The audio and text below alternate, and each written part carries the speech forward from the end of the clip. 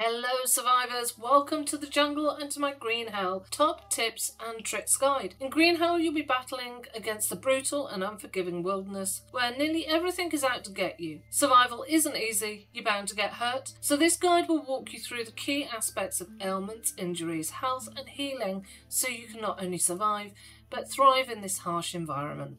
In Green Hell, you will face numerous injuries and ailments, each requiring attention to avoid death. The good news? The jungle is packed with natural resources that can treat your injuries. Knowing what to gather and how to craft life-saving items is key to survival. First, we're going to take a basic look at the various treatments and healing resources available. After that, we're going to look at ailments in Green Hell and how the treatments are applied. Bandages and dressings. The molineria plant can be harvested with a tool such as an axe or a knife and used to craft up leaf bandages. Basic leaf bandages can be used to treat most injuries such as lacerations, rashes, scratches and abrasions, but they are slower to heal than other dressings and have a higher chance of causing an infection. So next we're going to take a look at our leaf bandages, taking them to the next level with the various dressings that you can craft in Green Hell.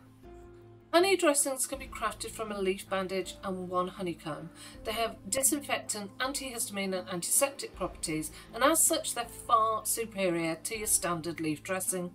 They can be used on most wounds without the risk of contracting an infection. A honeycomb can be obtained from a wild beehive or a wasp's nest, which are found on dead trees. You can knock them down, but beware, bees and wasps are highly aggressive, so you will want to use probably a ranged attack. And may consider carrying a lit torch to keep the insects at bay. Wild wasps' nests also drop a queen bee, and that can be used by the player to craft player-made beehives, which can then be harvested for honeycomb every 4 hours.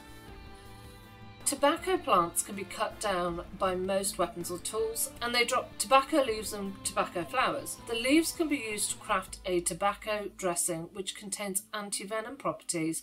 You'll want to keep a couple of these in stock for venomous wounds caused by animals such as rattlesnakes, spiders, scorpions, stingrays and even the spiky tree.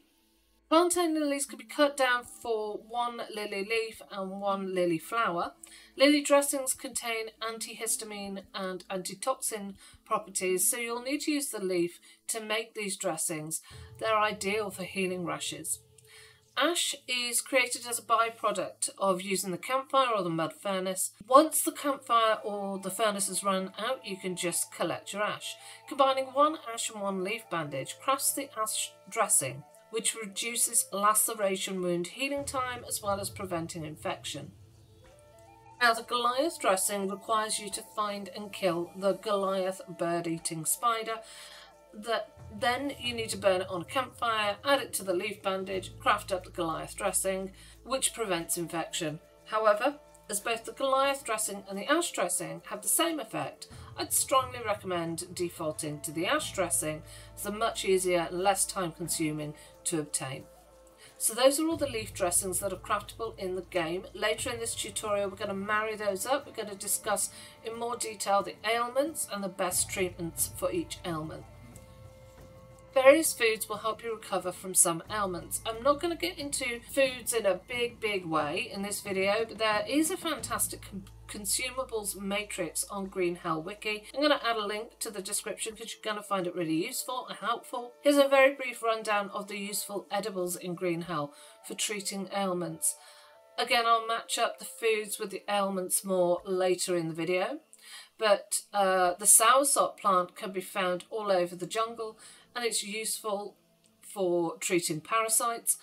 There's a small white and red mushroom or fungi that can be found growing on exposed roots inside the caves. This can be consumed as a cure. Red mushrooms possess antiparasitic properties and can be consumed or made into a soup. Blue mushrooms are found growing on the lower trunk and exposed roots of the Brazil nut tree. Gives players a small energy boost and can also be consumed as a cure. Let me see if I'm saying this right. Quasi amara. The flower can be stewed to create an infusion. Water lilies, once collected, they can be eaten raw or stewed as a cure. Bones can be brewed into an infusion. Charcoal at a pinch, a lump of charcoal, which can be obtained from burning out a campfire or a mud furnace, can be eaten if nothing else is available to cure food poisoning. The albahaca herb is a medium-height plant with green leaves that are reddish-purple towards the stem. Harvest this one, use it as a cure. In addition to what we've already discussed in terms of ailments and craftables and treatments, there's a few other things that you're going to want to collect. So we've got maggots, which can be found on dead rotting carcasses. You can also harvest them from food that's gone off, so rotten food. Icky and squiggly, although they may look, they are important as a health item in green hell. They can be applied to infected wounds or returning the wound to a clean status. Ants or bullet ants are particularly nasty, aggressive little critters in green hell, but they have their uses for stitching. They can be collected from an anthill and stored in your inventory or storage chest. Slowly approach the anthill and press E to collect. Hold a lit torch. Will prevent ants from attacking the player. I think also armour will protect you as well, so do bear that in mind. Bones can also be harvested for bone needles. You can also harvest larger fish for meat and fish bones. Bone needles and fish bones can be used as needles. And finally, the campfire. The campfire will be crucial to your survival. Not only does it help you generate ash, charcoal, things like that, it will allow you to cook up better food and provide you with a proximity sanity boost while lit. Okay, so that's all the treatments, guys, and there's no shortage of wounds and ailments in green hell. So it's time to marry them up to the treatments and resources that we've already looked at. First, let's take a look at how to find out what ailments our character is afflicted with. So you've got an inspection icon, and when you have a wound or an ailment that needs inspection, or rather an injury or something visible on your body, you will see a magnifying glass symbol in the bottom left-hand corner of your screen above your health and stamina stats. Body inspection is a mechanic allowing the player to self-diagnose and heal themselves. To inspect the player's limbs, press C to bring up the radial menu and press the body inspection magnifying glass icon. Open your backpack and select the correct or best treatment. Once the correct treatment has been picked from the backpack, a white circle will be displayed over the wound, and you just click and drag. If you're wearing armour, you can hide the armour to allow you to inspect your limbs by clicking on the armour icon. Your armour will still be on your body, but it will just be hidden. Body inspection allows you to see infections, lacerations, leeches, rashes, scratches, abrasions, worms, and venom wounds. Now let's look at the full array of ailments and their treatments. Most of the ailments and wounds in green hell will have multiple treatment options, but some are better than others.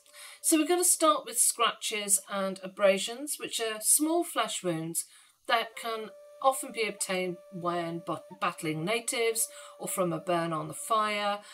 Sometimes I believe you can just fall off a rock and you can get them.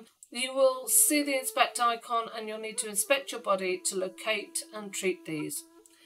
Using a leaf bandage will stop the bleeding, but it is likely that the wound will still become infected and require further treatment. Honey or ash dressings are better as they have disinfectant properties, so they'll prevent the infection and allow the wound to heal.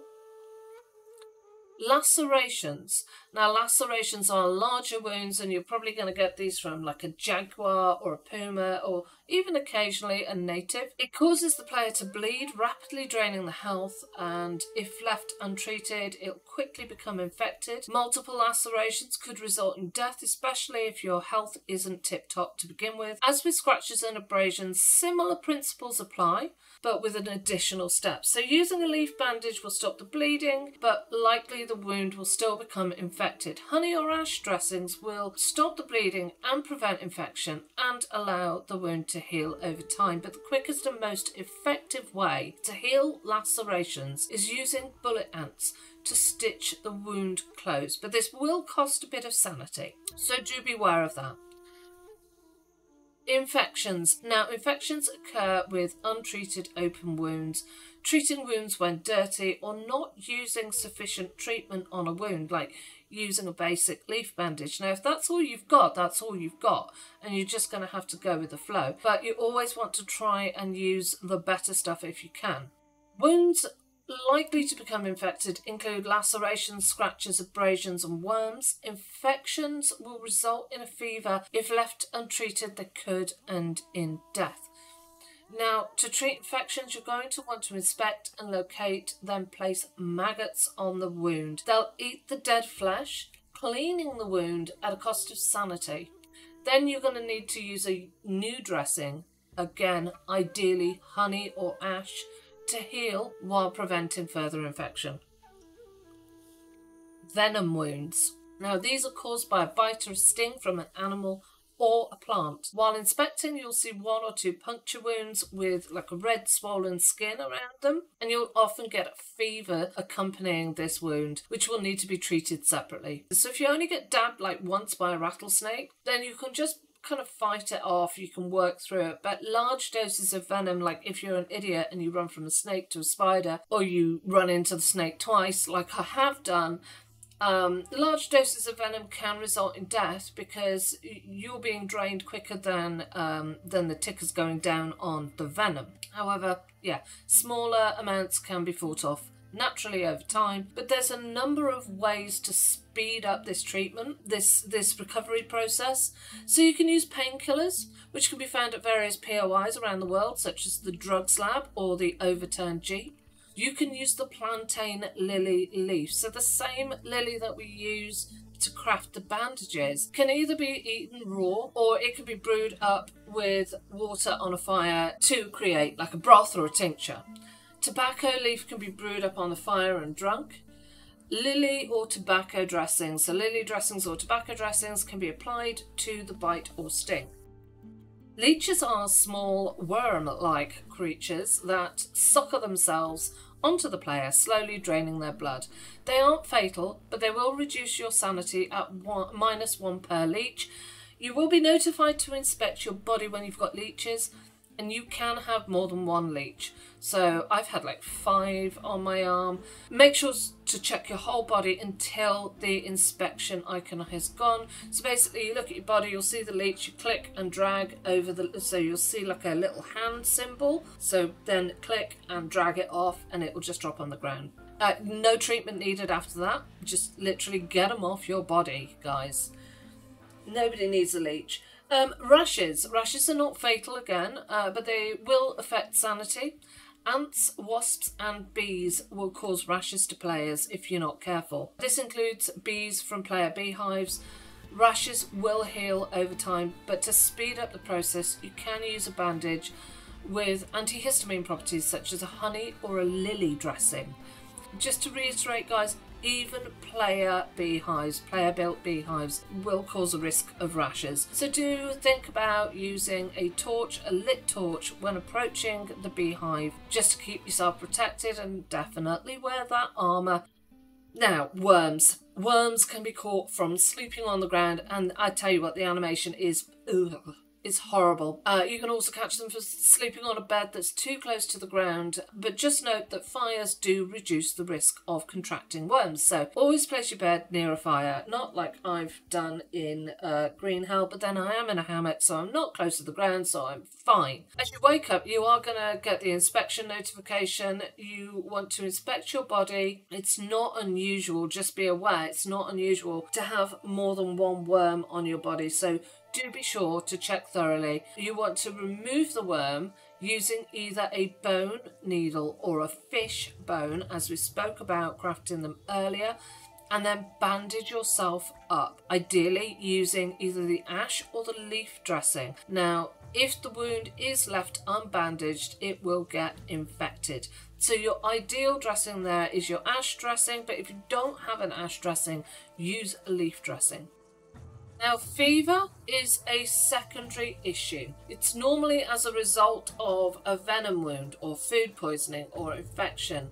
Now, in Spirits of Amazonia game mode, you can also contract it by walking through poisoned water. Fever reduces player's sanity, it dehydrates the player rapidly, it will affect most likely energy levels, increasing the risk of you passing out. With fever, there is therefore a very real risk of then it just spiraling because you pass out on the ground, resulting in worms when you wake up, and it's just a real battle here to survive. So do be careful. You won't get an inspection icon when you have a fever. Instead, the fever icon will be displayed in the bottom left of the screen above the health meter. There will also be a number which indicates the severity of the fever. Sleeping can shorten fever time, but don't forget you're going to get dehydrated, so you are going to want to wake up and have a drink and then go over and over and sleep and drink and sleep and drink. So if you can do one of the following to reduce the fever or cure it completely, then this is what you're going to want to do.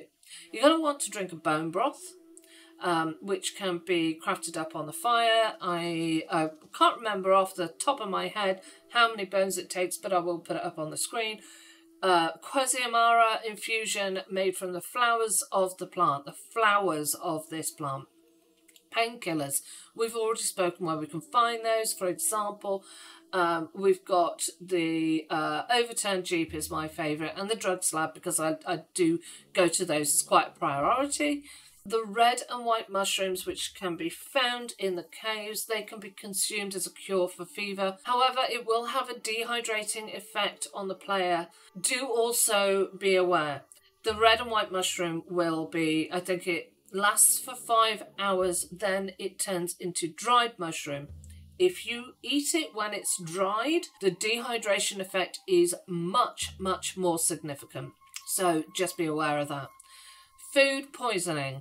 Now, food poisoning can be contracted by eating any spoiled food and also certain plants and bulbs, poisoned dart frogs and poisoned water in the spirits of Amazonia.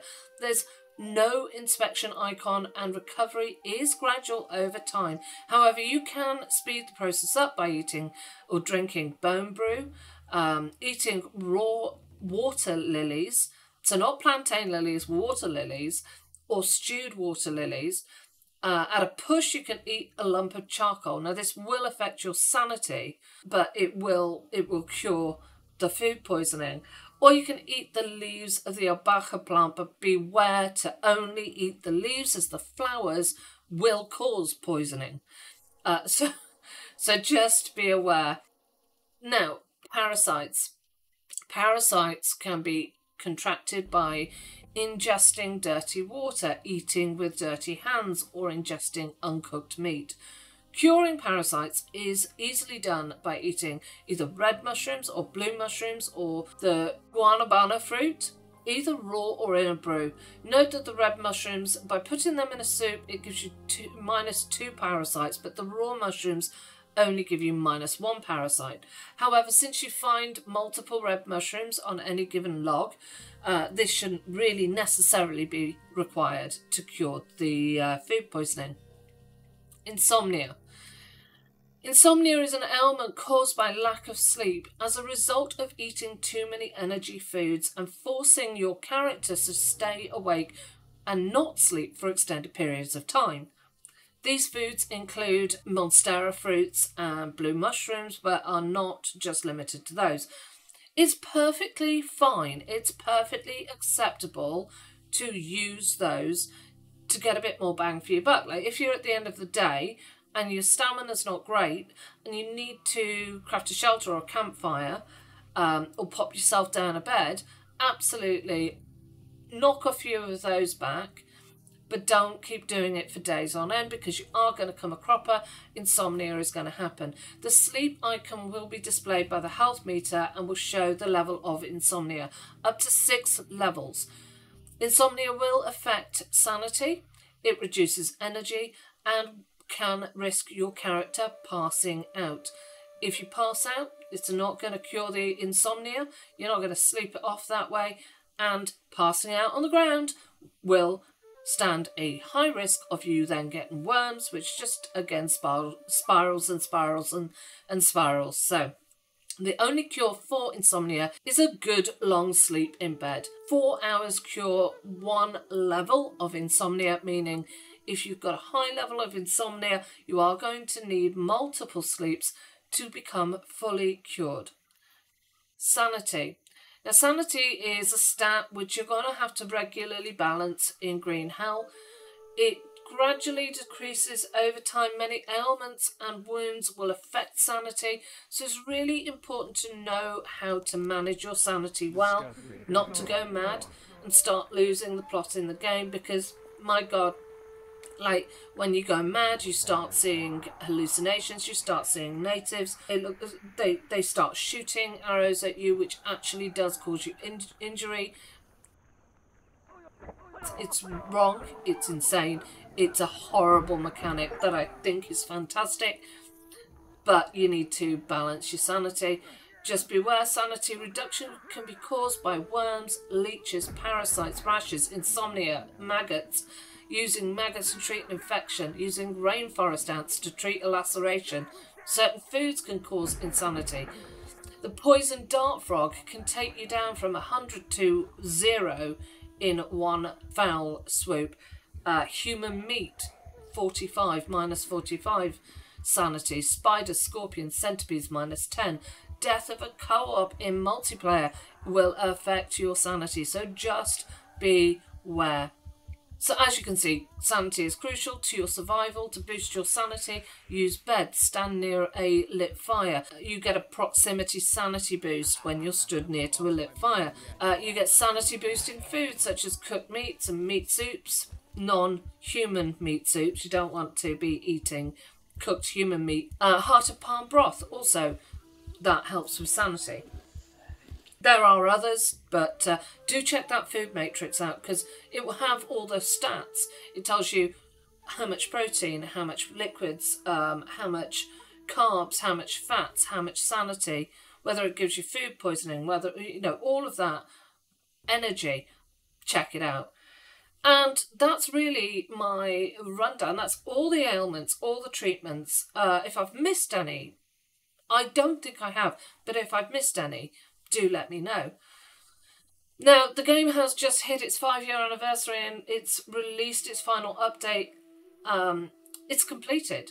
There's never been a better time to play Green Hell, as it's beautiful and immersive and it's deadly. So here's some fast tips to help you survive and thrive. Wear armour. It can reduce injury, stop rashes happening. Basically, armour is your jungle buddy.